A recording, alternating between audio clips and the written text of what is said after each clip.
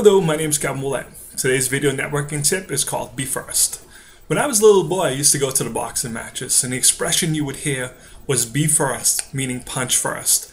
And I was thinking the other day that applies to networking. You should always be first. You should always be trying to pass referrals. One of the comments I hear from people in networking groups is they're not getting referrals from people in the group. So the first question I asked them is, have you ever passed that person a referral? Now you know most times the answer is no, I haven't. So be first. Why not try to go out and find him a referral? Second thing I ask is, have you taken the time to educate him about who a good referral is for you? Now, let me make you a realtor in this example. So what I hear is, Kevin, I'm a realtor. Everybody knows what a realtor does. Okay, I guess I'll give you that. But everyone's different. Do you sell commercial real estate?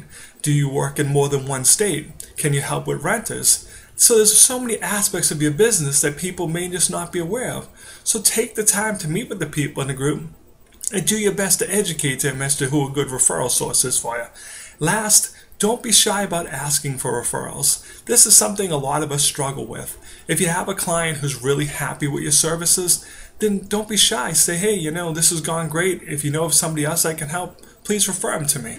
Let me use myself as an example here. As you guys know, I run a networking group. Well, when I meet people, what am I supposed to say? My networking group stinks? Of course I'm going to tell them it's a great networking group, but it's much more powerful when you, my clients, my friends, are out there talking about me, telling people that it's a great group. So that's today's video networking tip. Thanks for watching. We'll see you next time.